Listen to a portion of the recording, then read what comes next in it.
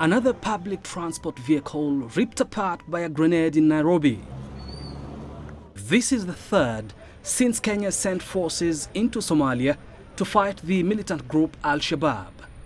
Stakeholders in the public transport sector are now raising concern.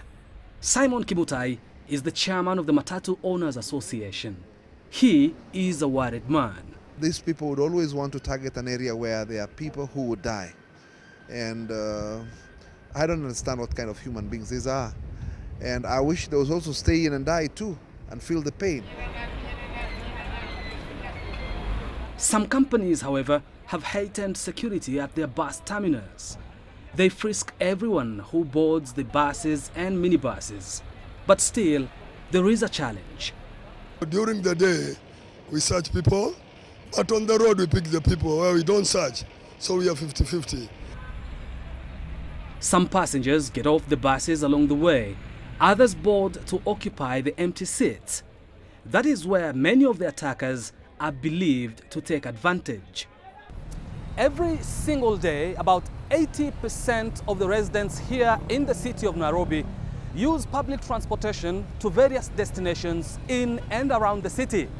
And every time a public transport vehicle is hit, anxiety grows, not just among the commuters, but also the public transport operators. The problem is where you board the bus. Most of the places, people are not checked. They need to have security officers on the buses who search people at all bus stops before they board the buses. So we too decided to take a ride on one of the buses. Bus drivers too believe security officers aboard the buses could help greatly in dealing with the problem.